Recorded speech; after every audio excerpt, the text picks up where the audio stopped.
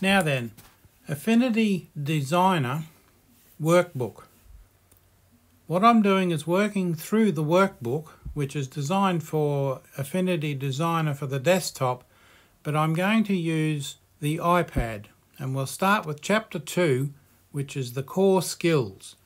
Chapter 1 is all about setting up and the interface. Now, even that's different on the iPad, and you'll have to learn that yourself for the moment. But right now, let's deal with the core skills, and the first one is Artboard. So let's open Designer, and we'll create our first artboard. This is page 75 of the workbook. A new document. Let's not go for device, let's do a print. And it's an A4 size. Size is in millimeters. Do we want an artboard? No, we don't want transparent. We want to create an artboard. It's that one there. Create an artboard. Click OK. And there's our artboard.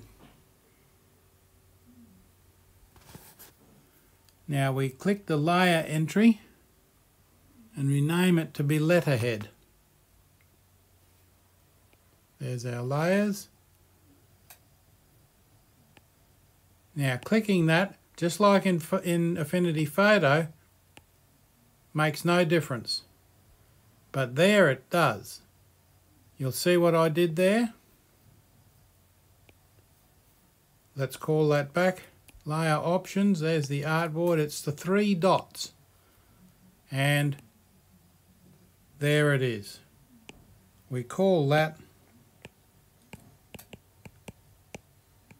letterhead, because we're going to use it later on in this chapter. Click on OK. As you can see, it's called letterhead up there, and hide that. And now that's that little job done.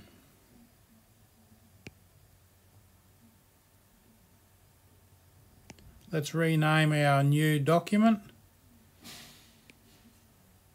Let's call it letterhead. No, let's call it artboard.